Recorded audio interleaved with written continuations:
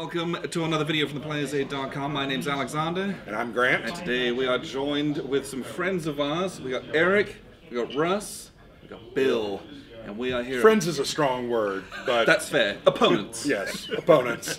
That's the other end of the spectrum. So, we're here at Buckeye Game Fest. We've just completed kind of a learning kind of first game of Successors, 4th edition, which was just put out by PHALANX. This is a game that's been around the block a few times, had a number of iterations, but it's designed by Richard Berg and Mark Simonich. This is anywhere from 2 to 5 player, kind of a multiplayer card-driven game about the wars for the succession of Alexander the Great's kind of empire, so to speak. So we played this 5-player.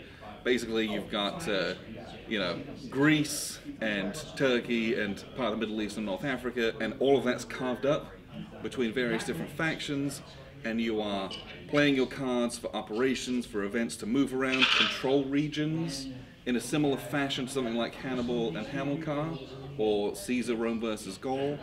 You're controlling regions to get victory points, and there's a lot of other extra kind of Alexander the Great Macedonian level Chrome, where you're trying to control various heirs to win insta-victories during the game, or you're trying Which is how Eric won, yes, right? Yes. That you can get prestige from, having Alexander's tomb buried in your kind of major city that you control, but you have to, get the funeral cart and, steal it and send it over to your lands.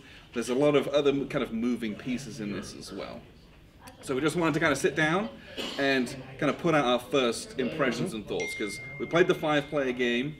The 5-player game, from what I can tell, is only 2 turns long, but that's still not a particularly short game. We played only 1 turn, and then we had instant victory conditions at the end, and that took about, with learning, probably 2.5 hours, I would say. And so I just kind of want to put it out there. What did everyone think of this? It was really a lot of fun. Like I said during the game, it reminded me a little bit of Washington's War because of all the political control markers, but with the caveat that combat here is a little bit more encouraged than you definitely see in Washington's War. The map gives us a lot of space to move out in, although there are a lot of choke points that tripped me up over on this side here where I couldn't take the big armies through. So, but a good time. And Russ? I would agree. Very, very similar to Washington's War with that political control, but this has got, again, kind of period-specific things, sieges of towns that can really soak up your turns. Die rolls, if they're not your friend, you're going to be there sieging for a couple turns, possibly soaking up your dudes. I think my siege took 4 turns. Yeah. Did yours take 2? I had 2, but I had Bill, you did a good one pretty quick. Yeah. So yeah, 2 to 4 turns is what it's going to take you. And that And general. the difference between those 2 things is very intense. Yeah, that general's now stuck there, and he's not protecting control or going and getting more control out there. He could be whittled away while he's busy trying to take this one city. So. And you don't want to break and abandon the siege, because then you lose all your accumulated siege points you do have. And so once you're in it to win it. Yeah, right? and you've got to kind of commit to that. Eric, any thoughts? The victor? Yeah. Hail the glorious victor? By sheer blind squirrel catching that one. The setup is very asymmetric, and then with the cards that you're given, particularly in the 5-player, you're only playing 8 cards. Yes. So the asymmetric start kind of wants to guide your strategy, and then you get the cards that may or may not work with that. So I feel like it'd be a different game every time you play it. Very much so. Absolutely. Yep. And then, even with different player counts, the setup is so different and the game length is so different. You're going to have, if you play this 2-player and you play the whole thing, very different from what we experienced playing the 5-player game as well. One thing that I was impressed with is, because we set it up and it was like, yeah, this is only 2 turns long, and I was like, oh, is this going to be disappointing because we got everyone together and it's like we're going to play 8 cards. But I was surprised at how much stuff we did with 8 cards. We didn't even play 8 because we just played the 1 turn. But you have the surrender phase where you do some little bits, and then you play your card for either the ops or the event, and you're executing those. Then you have activation where you can move your generals, which you may have already done some in the movement phase or in the card phase if you've played like a major campaign. So I was like, you actually do quite a lot, or you can do at least on your turn. So I felt like I was at least, we spent a good amount of time on this, and I wasn't just like, I play a couple cards and do something, and it didn't like fall flat. I feel like we like barely did anything. I still feel like we did kind of a lot, all things considered. It was one turn and someone won. Well, and in this 5-player setup, we were really at each other's throats from the get-go, because basically the 30, 40 years before, we had built our empires that came into conflict. So I think we all felt a great deal of tension. I remember early on, I think it was Russ said, well, everybody can attack me, and you're absolutely right. Bill and I both kind of went for some of your places, and to me that's good when you can create that kind of feeling that, oh, what am I going to do, and how am I going to do what I do but also protect what I've got, because it does me no good if I capture roads and get all those VP and then somebody waltzes in and takes it. So understanding that, putting that together in a cogent defense, I like that. That's kind of the way I think and the way I like playing the games. But I agree with you. There's a lot of meat on this bone. Oh, yes, a For lot. only 4 cards a turn, I felt like we did a lot. And I think early on I was like, oh, it's only 4 cards. What am I going to do? That was not the case. There's a lot to do. Yeah, you play other CDGs where you have a hand of like 7 or 8 cards, Right. and it's like, oh, I do a whole bunch. Here it was like 4, and that's usually a sign that it's going to be a short one. But with everyone doing things, there's constantly stuff, and your empire and your little faction makes progress and does a lot of stuff over the course of the game, regardless of how long or short it is, that was really cool to see as well. The hallmarks of Simonich and Berg are all over this game.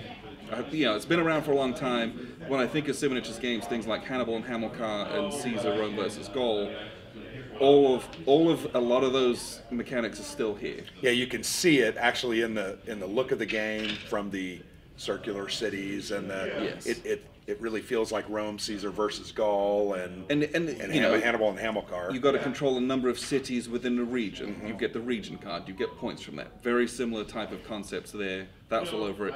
And then I think about a game we played called Genesis by Richard Berg. Very different period and style, but it's a big multiplayer game, and everyone's different factions, and it's kind of a free-for-all. And it's ancient. And I got a similar type of feel from that, where, you know what, some guys are stronger than others. Some guys have very different capabilities, and that level of asymmetry is rooted in the history. And Berg famously was like, yeah, I'd rather have the history than like balance it. So like in that game, like one of the factions like will always lose, but like that's what historically happened. He didn't care about that. Well, and we had that conversation because I think, and what was your? You didn't really have a country. It was an heir. They are named, but Okay. I think he was the Seleucids. Okay. Which probably not how it's You had fairly powerful armies, and I think all of us were kind of shaking in our boots. But the reality is, you can evade. You can kind of dodgily move around. You can kind of avoid that. So I actually found that, once again, to be a challenging puzzle. How am I going to move here to get out of aren't these called transition zones or something? Transient points. I mean, it's basically deserts. That's basically what they are. So if you move through there, you lose, you go through attrition. I think you roll a die and you can lose a guy or something like that. Was it, or did you automatically? You always lose a guy if you have more than 3. That was very bad, but it was cool to think, how am I going to get away from Russ, and how am I going to stay away from him? But then I'm also trying to kind of play cat and mouse, where I'm like, come after me. Come over here, because I don't want you doing what you're supposed to be doing. I love games like that, and I think that is here very heavily. Yeah, and it's like all of these kind of free-for-all style games, you're dogpiling the person who's in front, and then once they're completely dogpiled, there's a new leader, and you have to pivot to dogpile them as well. And at some point, and then someone claws sneaks to in the slack top of and the wins. pile. Literally sneaks in through the back. And wins. And I enjoyed that style of game. You get a little bit of chaos, you get a lot of friction in this game. No one is safe. No one's like, I'm the turtle faction, where you can't touch me or reach me. Everyone is on each other's doorsteps. Even Bill, who is kind of over in the corner. He's Australia. He has a right? huge front line with Russ, and it's only one opponent, but it's one, the strongest opponent starting in this one. Whereas I'm like probably a little bit safer from Russ, but I've got Eric right on my doorstep, and I've got Egypt. I got you kind of jumping up into kind of creed and threatening. Everyone's threatened by someone, and so you're never safe. And the majority of the victory points are coming from who owns the provinces, Yes. so you can't sit back and play passive. You have to go after things, and if you can't control all the provinces, go after the few auxiliary victory points that there are. And it's such an easy. I love the system because it's such an easy way to kind of force people and to promote people to go and do combat. We played a lot of kind of Civ Builder style games where you're like disincentivized to do combat because I can just build my economy.